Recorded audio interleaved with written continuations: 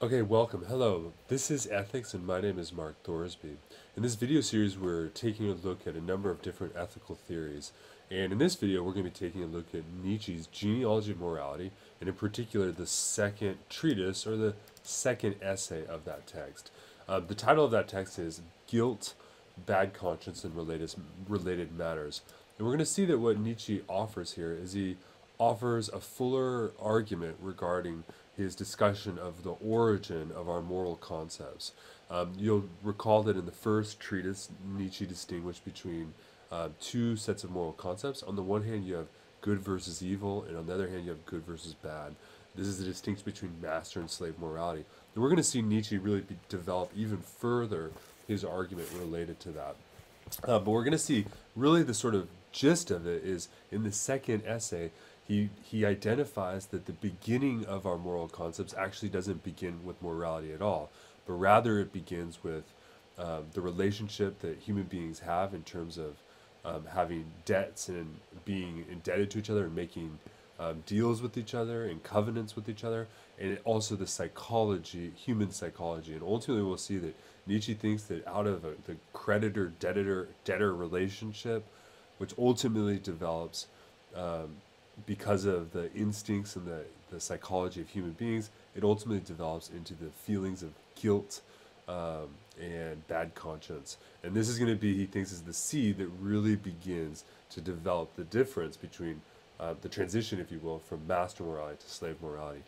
So this is the second essay. What I want to do here is you'll see that at the top of each of these slides, I have a number, or most of the slides, and that's the number of the section. So all of these quotes come from these sections. So for instance, this first quote comes from section 1 of the second essay. So what you can do is you can follow along, if you will, with the text. And what I've done here is, of course, I can't cover everything in the text. So I've pulled what I thought are really the meaty bits here that are central to the argument. And it's also difficult because of the Nietzsche's writing style in terms of his using aphorisms, which makes it a little bit more difficult. So let's start off with this quote that I've pulled for us to take a look at, where Nietzsche says, quote, "To breed an animal with the right to make promises, is not this the paradoxical task that nature has set itself in the case of man?"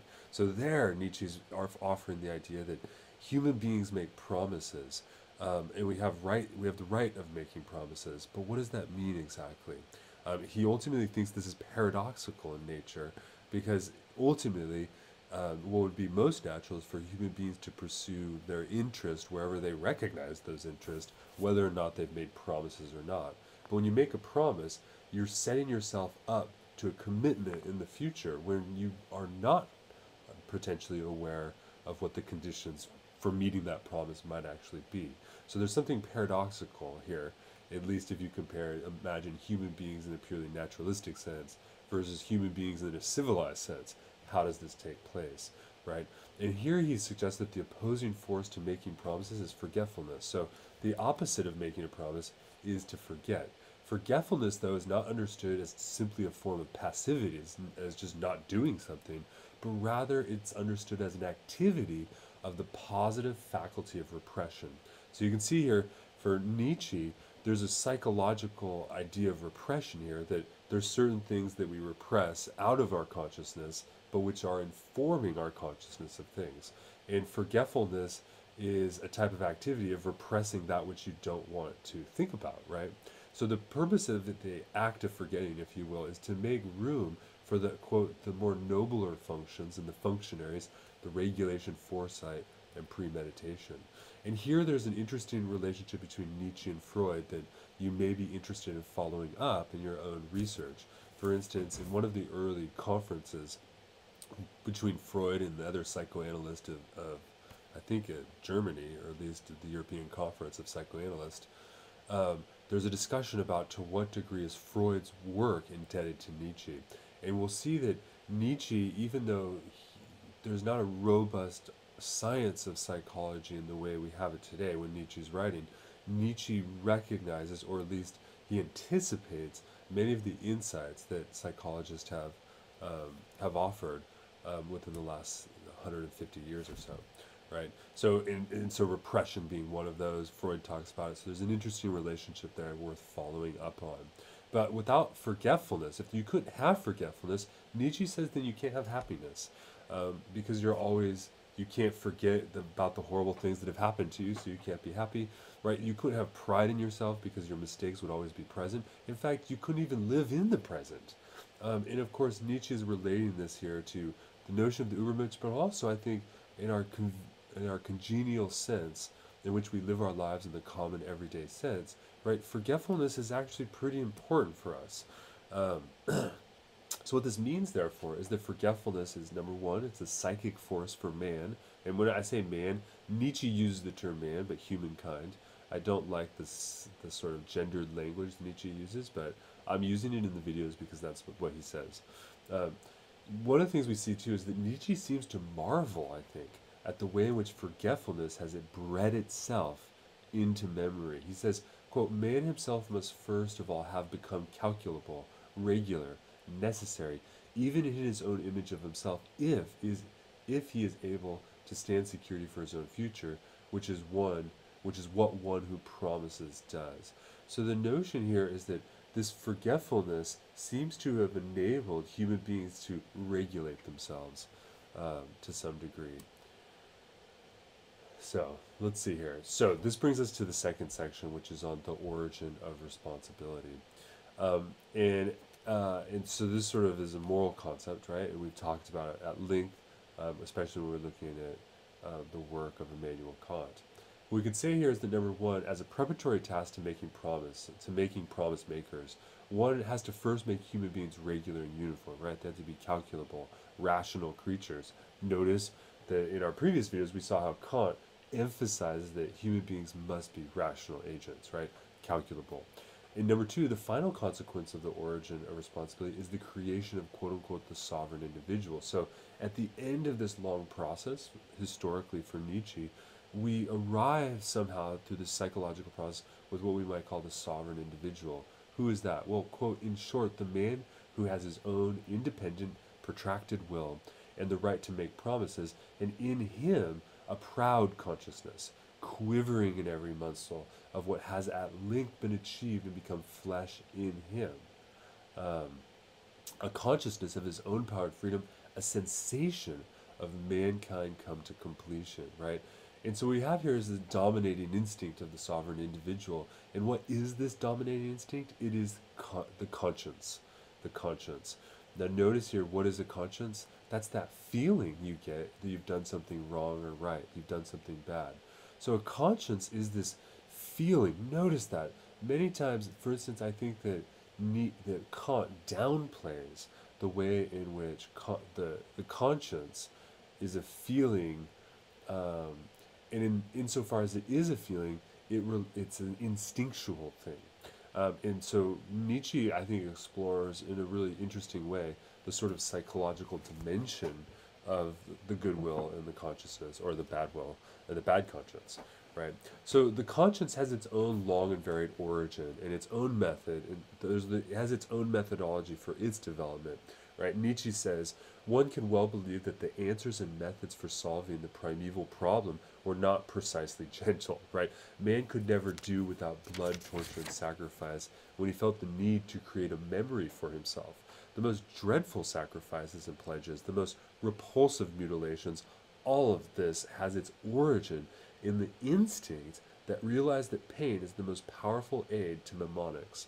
So there Nietzsche's suggesting, listen, what is the actual sort of practical way in which the memory can be enforced, right? Because you can't keep a promise if you don't have memory, but how can you enforce memory onto these psychological instincts, right, that ultimately result in this sovereign individual? Well, pain. That's the answer, he says, is essentially that has been what the history of human beings reveals, is we torture each other, we force each other, we punish each other, we disembowel each other, we do all kinds of horrible things, right, in order ultimately to develop, which he thinks ultimately builds up to develop this notion of the conscience. And ultimately this is the process of the moralization of the human animal. And what Nietzsche observes is that, well, number one, the worse man's memory has been, the most fearful has been the appearance of his customs. The worse man's memory has been, the more fearful are the customs. So the notion there is that when the memory is not superimposed, if you will, onto the instinctual drive, the repression and all this of the human being, then what we see is cultures where the customs are quite barbaric, quite violent. Right. Number two is that the severity of the penal code and punishment provides actually, it allows us a measure for ascertaining the degree of effort that's needed to overcome this forgetfulness. So we can actually take a look at the penal code and the history of the prison in the penal code, and we can begin to recognize the degree of which this forgetfulness had to be overcome in terms of the memory, right? So, and notice here, this is sort of Nietzsche's thing, is that without forgetfulness, we lose the ability to be happy. And he's going to carry this forward and say that this means that when we look at the history of all of these cruel punishments, what we see is actually this very scary, what would you say? What we see is, what he says is that in times past when people were engaged in really violent customs, blood customs, right, they were more cheerful, right, because they were more forgetful, right? But that's the reason there was these customs ultimately, or that's their effect, was ultimately to develop in human beings a memory, right? Nietzsche says this, right? He says, consider the old German punishments, for example, stoning, breaking on the wheel, piercing with stakes, tearing apart or trampling by horses, boiling of the criminal in oil and wine, the popular flaying alive, cutting straps, cutting flesh from the chest, and also the practice of smearing the wrongdoer with honey and leaving him in the blazing sun for the flies. With the aid of such images and procedures, one finally remembers 5 or 6 I will nots, in regard to which one had given one's promise so as to participate in the advantages of society. And it was indeed with this kind of aid in memory that one was at last came to reason. So Nietzsche's view here is that ultimately, through violence essentially, and the really a horrible history of torture and all of these things, what happens is man ultimately develops into this rational animal. And so this means that this is starkly opposed to Kant's view that we are rational from the get-go, and that's where we derive our moral customs from. Nietzsche seems to be suggesting that no, our moral customs are already embedded into us to the point at which we can become rational and reasonable. So this asks the question is, okay, what about the origin of the bad conscience? What about guilt? Well, Nietzsche points out that in German, the moral concept of guilt, Schuld, has its philological origin in the concept of debt, Schulden. So here Nietzsche, remember he's a philologist, so he's tracing word history in order to sort of develop this genealogy. He notices the very word for guilt comes from the same word, or shares the same history as the word debt, right? So this ultimately suggests to him that perhaps the moral concepts of guilt and duty actually have their derivative in the notion of debt and credit, right? The person who makes contracts according to their own interest, right? He says, quote, the idea now so obvious, apparently so natural, even unavoidable, that has to serve as the explanation of how the sense of justice ever appeared on earth is in fact an extremely late and subtle form of human judgment and inference. Because in other words, the idea of having guilt or a sense of justice is not natural, but it's socially constructed over time, right? That is, promises have to be made. I mean, maybe I should put it this way. The capacity to make promises has to be made. He says, we shall find a great deal of severity, cruelty, and pain, to inspire trust in his promise to repay, to provide a guarantee of the seriousness and the sanctity of his promise, and to impress repayment as a duty, an obligation upon one's own conscience. The debtor made a contract with the creditor that pledged that if he should fail to repay, he would substitute something else that he possessed, his body, his wife, his freedom, or even his life, right? So Nietzsche, right, we should ignore this total chauvinism here, but here, right, Nietzsche's saying, listen, it looks like the moral concepts begin in a history that's amoral. It's really a history about the exchange of goods where you need things, but in order to make the exchange, you have to promise something up, right? And what you promise is something that's of your own, right? And he thinks that it's this relationship which is ultimately impressed through this process of memory making, mnemonics here, which ultimately is, if you will, it's the mechanical process by which our moral concepts have evolved. Now, in ancient Egypt, he notes, a debtor could not even escape their creditor in the afterlife, right? So if you didn't pay your debts, well, when you die, you're still going to pay, well, just forever, right? So notice that, right? He says, historically, that's actually relevant, right? Because what it seems to show us, that as well as many other examples, is that the origin of guilt reveals a logic of compensation. So recompense included, so to get compensation or recompense included the pleasure of the creditor being allowed to vent their freedom of will over another. And this is what Nietzsche calls the right of the master. So, and think here about master morality. So, in a sort of naturalistic sense, then so the compensation for people who didn't pay, for instance, included the pleasure of the creditor being allowed to vent their will over another. Notice here this fundamental concept of Nietzsche's, this concept of the will to power.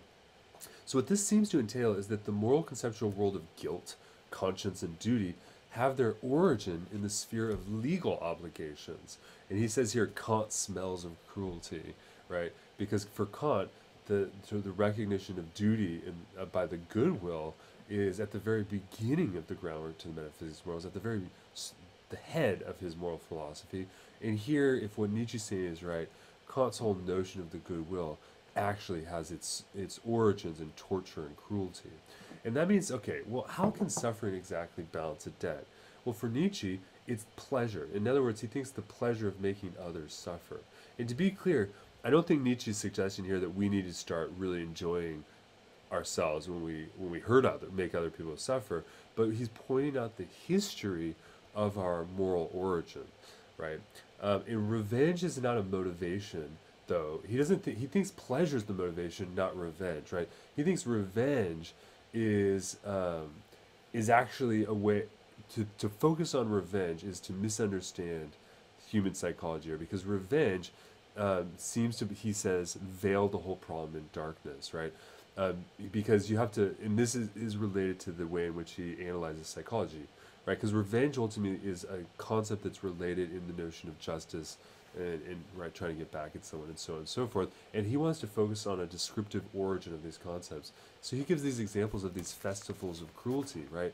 He says it's not been long since princely weddings and public festivals or more magnificent kind were unthinkable without executions, torturing, or perhaps an auto de fe, and no noble household was without creatures upon whom one could heedlessly vent one's malice and cruel jokes.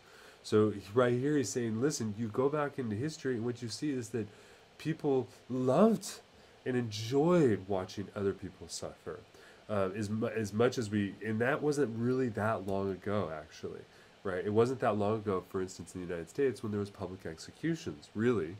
And before that, if you go to Europe, there was horrific public executions, right? So he says to see others suffer does one good it does one good in terms of pleasure, psychologically. To make others suffer even more, this is a hard saying, but an ancient, mighty, human all too human principle. Without cruelty, there's no festival. So Nietzsche has a very dark view, I think, of human nature. And he says it's hard to admit this, but he thinks that this is something that's true about human beings and the way human beings organize themselves. What Nietzsche is not arguing is that we should be more cruel, I think, but that cruelty is a part of the origin story of morality. For Nietzsche, a world of cruelty is actually a more cheerful world, right? Because the darkening of the sky above mankind, he says, is deepened in step with the increased in man's feeling of shame at man. So he thinks that as human beings have turned these instincts inward, we'll see, and basically gained a moral memory for themselves, that ultimately, and as human beings have developed the notion of duty and moral guilt, that what we see is people are less happy. So it's sort of ironic. It's very sort of paradoxical, potentially, conclusion, right? The role of cruelty, though, he says, hasn't died out, right? He says this joy in cruelty does not really have to have died out if pain hurts more today. It simply requires a certain sublimation and subtilization. That is to say, it has to appear translated into the imaginative and psychical and adorned with such innocent names that even the tenderest I'm something, and hypocritical consciousness is not suspicious of them, right? Uh, so you can see here that what Nietzsche's saying here is that it's not so much that we don't enjoy cruelty today, but it's that we have sublimated cruelty. Now, sublimation is the concept that if you desire something but you can't attain it, you find some other third thing that sort of satisfies the desire or takes the place of that desire. You can think here, for instance, not to be too vulgar, but for instance, think about a person who wants to engage in sexual activity but they're unable to, and so then they masturbate. That would be an example of sublimation. They've sublimated their drives, their instincts, their desires. And what Nietzsche's suggestion here is that human beings naturally have a desire to have pleasure towards cruelty, but we've sublimated it somehow, right? We've found a way to substitute in and stabilize, if you will, the human psyche, right? So, and he thinks this ultimately leads to what he calls the invention of free will, right? Free will is an invention. What is free will? It's the spontaneity of human beings in good and evil to choose things that are wrong or right, right? And he thinks that this whole idea of the free will, moral free will, is devised, quote, above all to furnish a right idea that the interest of the gods in man and human virtue could never be exhausted. Um, so, so it's very sort of interesting. So this brings us to this notion here that at the end of the day, our moral concepts come in their initial origin, and this is the origin for master morality, from a buyer-seller, creditor-debtor relationship. So the origin of the feeling of guilt and also of the feeling of personal duty comes ultimately from this sort of legal framework. For Nietzsche, the source of this economic thinking is quite ancient, right? In fact, it's so ancient that this development, he says, or this ancient thinking of the buyer, seller, debtor, creditor, actually may even constitute the origin for thinking itself, right? But certainly the social moral fabric, on his view, has its roots in this legal or economic exchange. He says, quote, "It was rather out of the most rudimentary form of personal legal rights that the budding sense of exchange, contract, guilt, right, obligation, settlement first transferred itself into the coarsest and most elementary social complexes."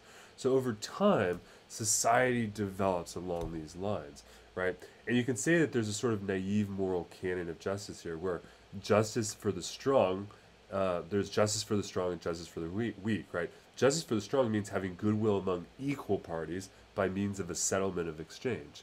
But justice for the weak means compelling the lesser party to reach a settlement to agree with one's position. Because for Nietzsche, that means that our concept of justice is fairness, the concept that, for instance, John Rawls discusses at great length. This concept for Nietzsche has its first origins in a more naive conception of justice, where justice is about having equal economic terms with people who are equal to me, and unequal economic terms with people who are unequal to me. And that's because at the root of it is the notion of the will to power as the psychologically driving force for how human beings engage with each other. Now, what does this mean? Well, it means that the community also stands in the same basic relationship of a creditor-debtor relationship to the citizens of that community, right? So in the ancient world, to break the law of the community was to invite exile, to get thrown out, right? He says that, for instance, the German term elend, which originally means, elend, which means misery, originally comes from the root for the word exile. So misery comes from exile. So he's noticing here that a sort of moral term, potentially, may have its derivative in a legal term, right? He says even since war itself has provided all the forms of punishment that have been assumed throughout history. And so punishment becomes the means by which communities reinforce or protect and further the creditor-debtor relation, because if you're a debtor and you don't pay, then you need to be punished. And so that's that sort of naive form of justice, which eventually develops into increasingly more complex forms of social existence. So as the power of the community increases, this means that the transgressions that the individual can do to the community become diminished, relatively speaking.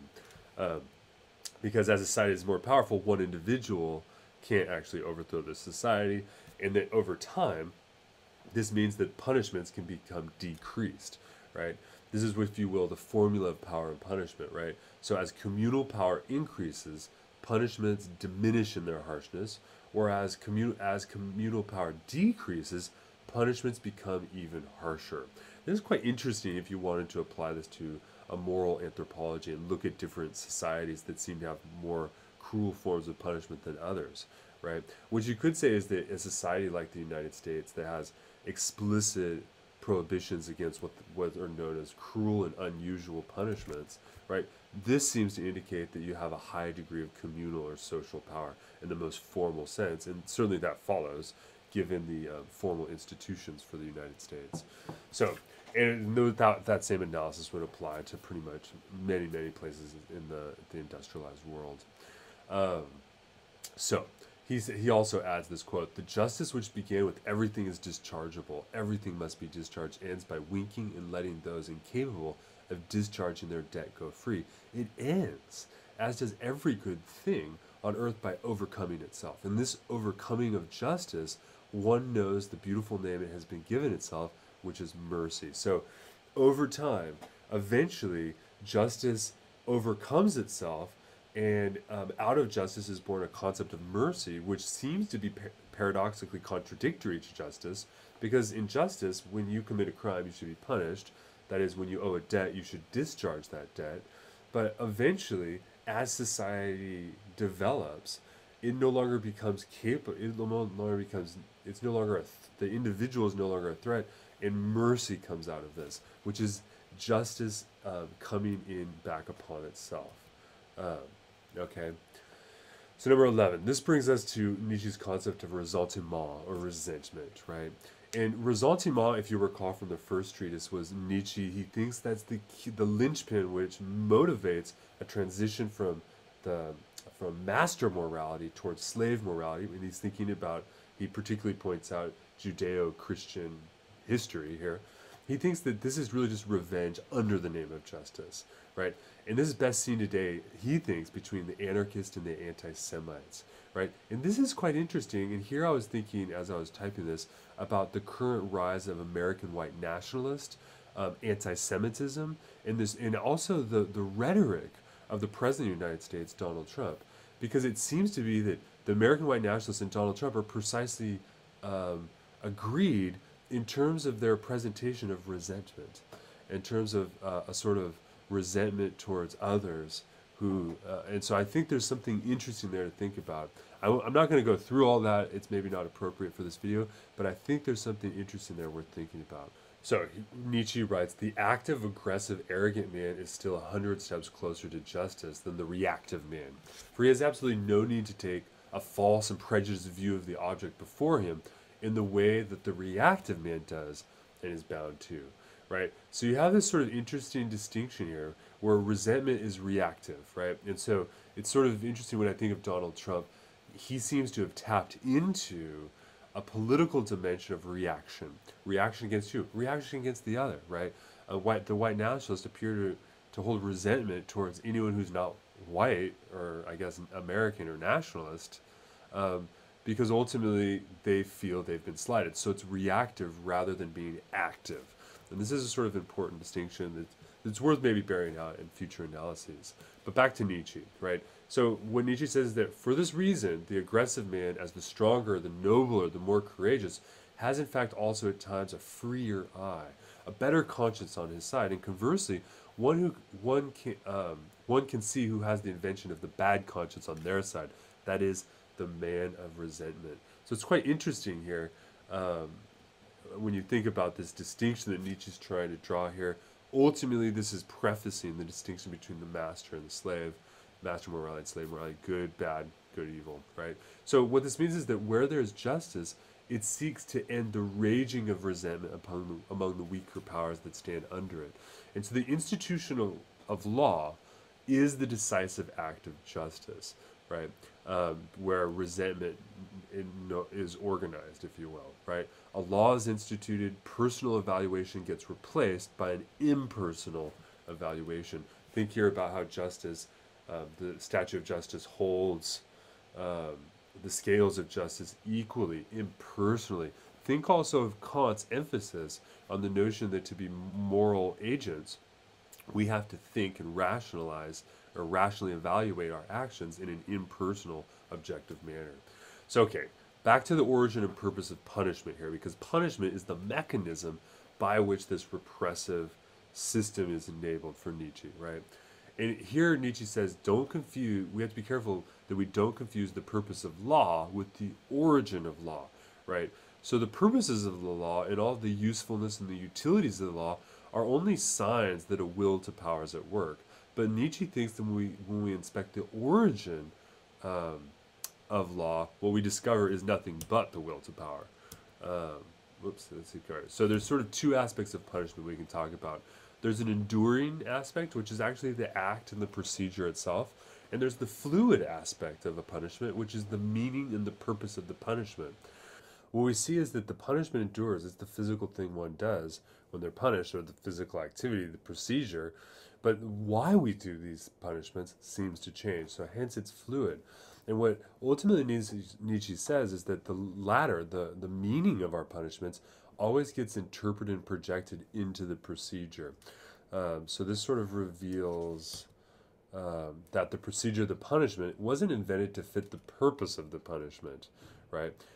So that means that the procedure of the punishment has a deeper origin, right? He says there's not one purpose or meaning, but a whole synthesis of meanings that develop over time that are embedded into the purposes of our punishment. And so what this seems to do is Nietzsche is revealing that there's a patterning of punishment. And he talks about, he says there's different patterns of punishment you can see, right? You can see punishments that are used to prevent harms, punishments as isolation of the disturbance, punishment as repayment, right? Punishment as the expulsion of a dangerous element, punishment as festival, making a mockery of the defeated, punishment as the making of memory, punishment as payment of a fee that's stipulated by power that protects the wrongdoer from the excess of revenge. There's also punishment of compromise as a compromise with revenge, and there's even punishment as a declaration of war or in response to war. So punishments have a whole synthesis, a whole confluence of elements that go into them. And so this means that there's a misunderstanding of punishment. Punishment's supposed to elicit physically the feelings of guilt. I'm sorry, psychically the feelings of guilt, etc. Right? And what Nietzsche thinks is this is a total misunderstanding of psychology. Punishment generally concerns the feeling of isolation and spawns of feelings that rather than spawn feelings of guilt. For instance, when people are punished, they generally what Nietzsche says, they become condensed, and their hatred and their anger grows, right? Punishment doesn't usually make people feel bad. It just makes them mad, if you will, right? And he says in prehistory, punishment acted to hinder feelings of guilt. So guilt and the bad conscience don't derive, in his view, from the act of punishing. They must derive from something else, right? And he has a reference to Spinoza, a well-known rationalist philosopher, who talks about the idea that the sting of the conscience didn't originate in God, but in the opposite of joy, in sadness. He says, this is Nietzsche talking about Spinoza, that a sadness accompanied by the recollection of a past event that flouted all expectations, and that the sting of the conscience developed from suffering. It didn't develop here from God making us feel guilty, or, in this sense. And Spinoza, who believes in God, right, and you can take a look at Spinoza's view on God elsewhere, but Spinoza has strong views on God, and many of Spinoza's commentators were confused and surprised that he wouldn't have said that the notion of guilt or that the bad conscience derives from God. But here, Spinoza seems to be in agreement with Nietzsche, and so Nietzsche's keen to point that out.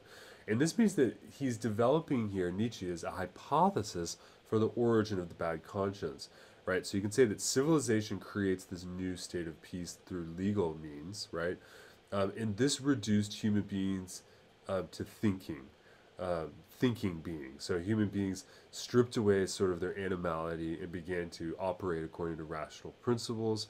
And this means that the psychology of the human being has led to an internalization of instinct. So the natural animalistic instinctual drives that human beings have because they're animals were slowly repressed and internalized over time through these various processes, beginning with the punishment sort of, beginning with the creditor-debtor relationship into legal punishment system, ultimately into a repression of the individual's own psychic instincts that results finally into the notion of a person as being having a sovereign free will, right, that's fully rational, basically Kant's view, right?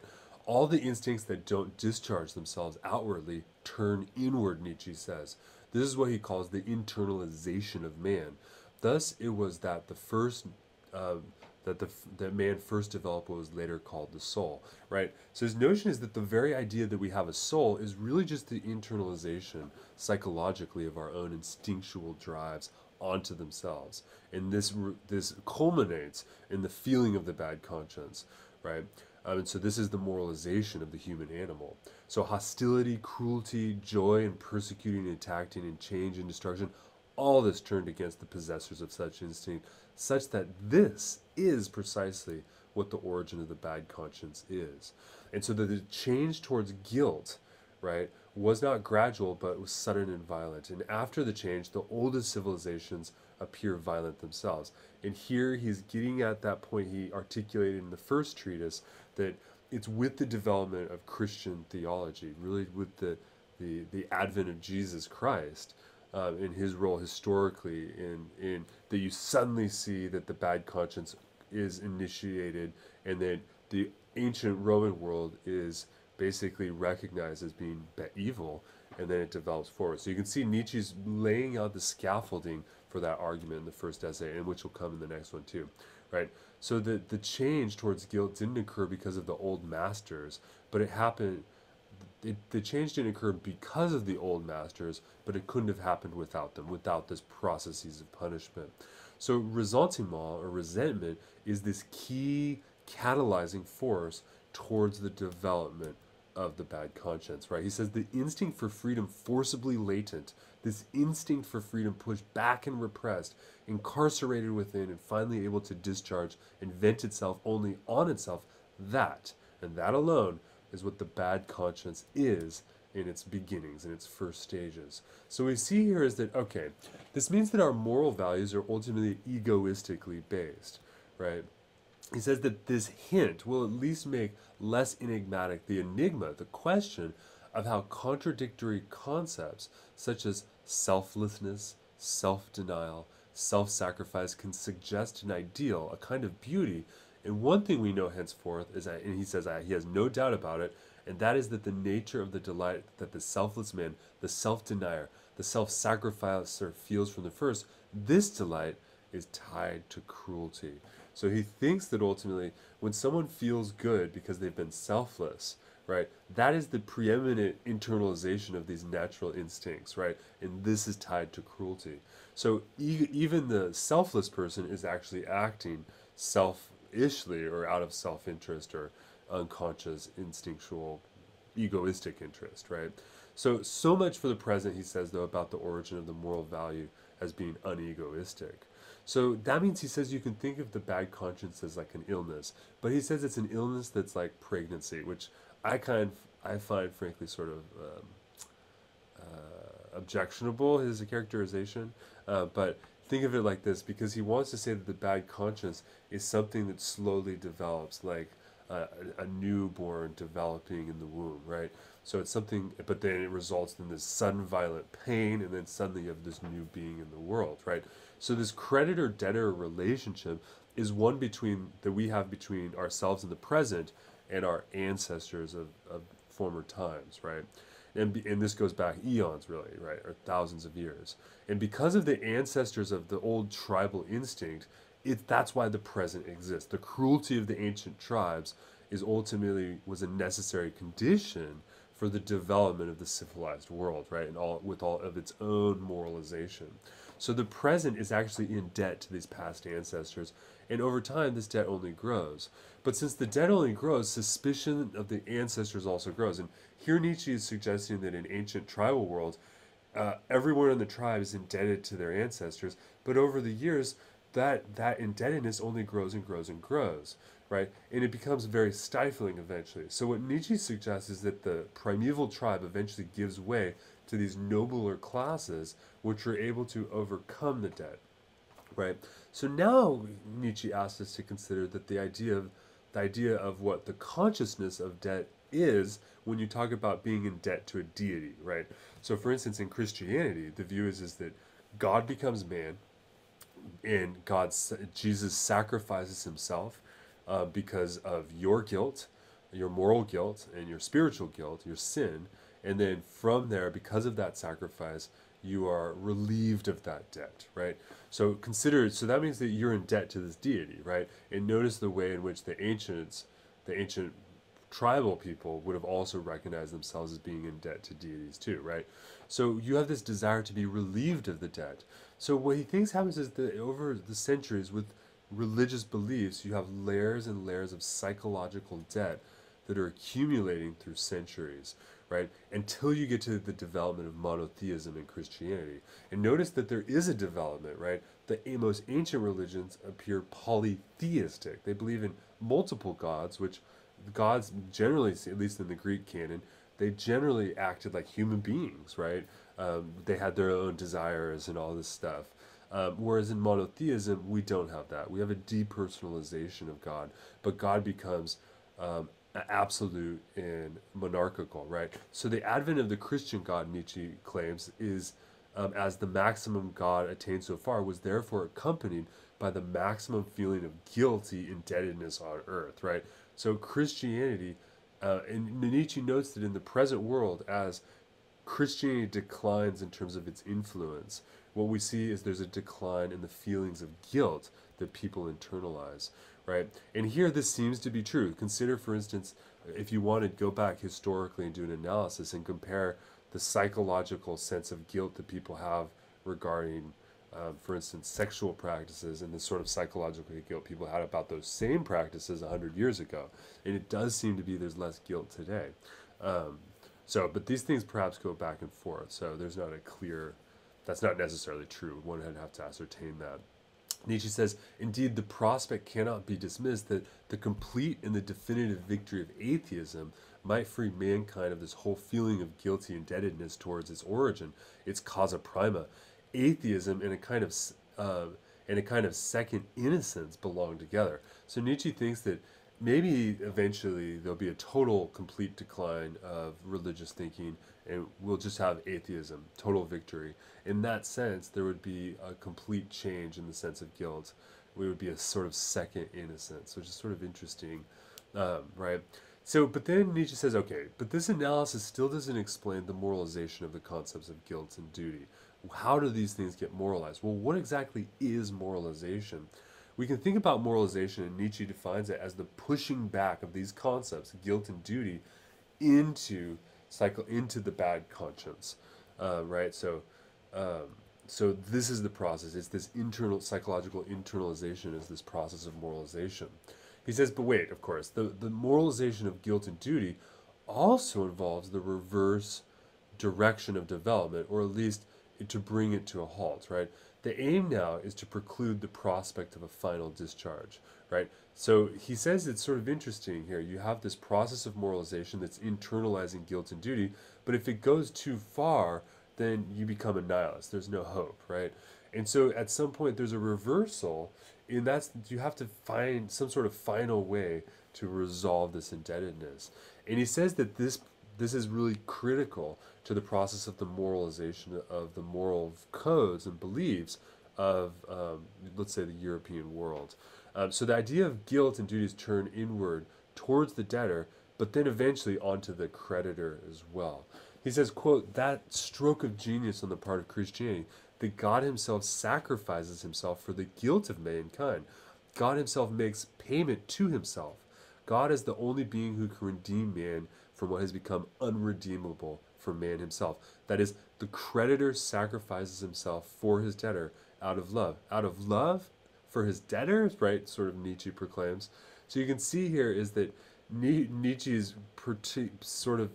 he's arguing here that what Christianity does is Christianity, since God is the ultimate, right, creditor, God doesn't get rid of the debt, but God allows a substitute for the debt, right? God allows himself as a substitute for the debt. So this is a sort of way in which you have a reversal, where it's not just simply a more accumulations of inward indebtedness. There is a sort of reflective move against that, right? And so the moralization of guilt and duty is an act of the will that turns upon itself, right? Nietzsche says that man apprehends in God the ultimate antithesis of his own ineluctable animal instincts. Man reinterprets these instincts as a form of guilt before God, right?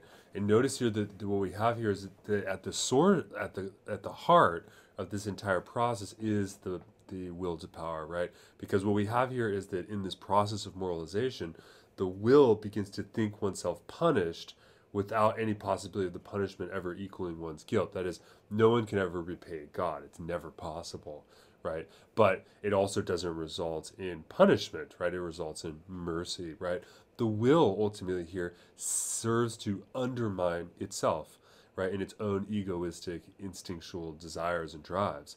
And so what we see is that this culminates in the will erecting an ideal, projecting out a new ideal that goes beyond this, right? And here, for instance, Nietzsche compares Christian God with the ancient Greek gods. Right, so in Christianity, God's almighty, yet he's crucified, right? And you also have at the heart of Christianity this concept of sin, now compared to the Greek gods, right? The Greek gods are sort of fulfill the aristocratic ideals, and also the Greek gods have their own purposes, they're in conflict with each other, they seem all too human, right? Right, Nietzsche says, quote, concerning the Greek gods, in whom the animal in man felt deified and did not lacerate himself, did not rage against itself. So in the Greek gods, the animal instincts are actually deified. In the Christian God, they're nullified.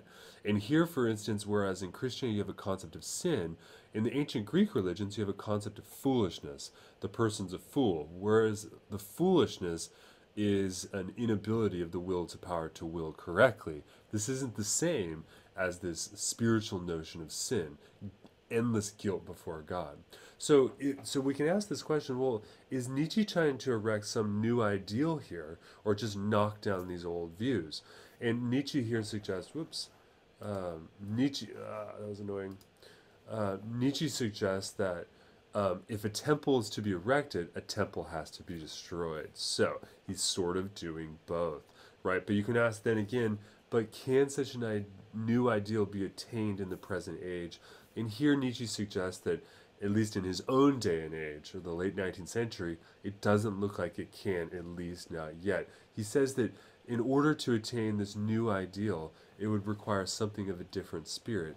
And here Nietzsche basically foreshadows his conception of the Übermensch, or the Overman, quote, this man of the future who will redeem us, not only from the hitherto reigning ideal, but also that which was bound to grow out of it, the great nausea, the will to nothingness, nihilism, this bellstroke of noon, and of the great decision that liberates the will again and restores its goal to the earth and his hope to man, this Antichrist, the anti-nihilist, this victor over God and nothingness, he must come one day.